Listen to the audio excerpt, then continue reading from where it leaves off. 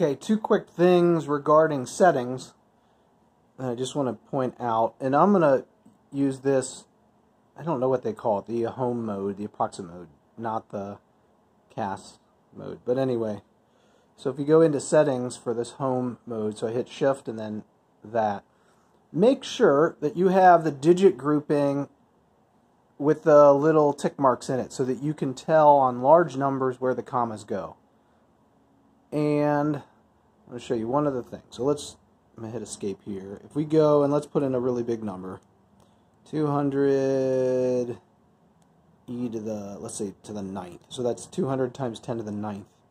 There you go. It displays, puts the commas, which really show up as like tick marks, apostrophes, or whatever.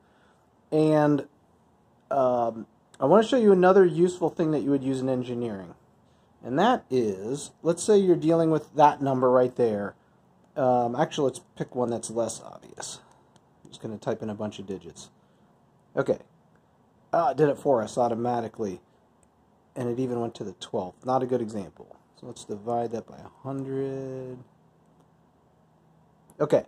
So that's how it's displaying that answer, which in engineering that's not particularly helpful. There's an interesting setting that you may not know about, but with numbers here, if you go on here under the standard setting and change that to engineering, what it'll do, I'm just hitting enter there, and what that will do is it will always display your numbers rounded to a like 10 times 10 to the 3rd or times 10 to the 6th or times 10 to the 9th, which is very convenient because that's how all the metric system is set up.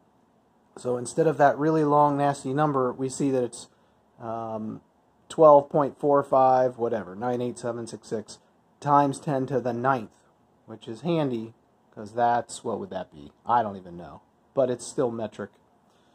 That's it.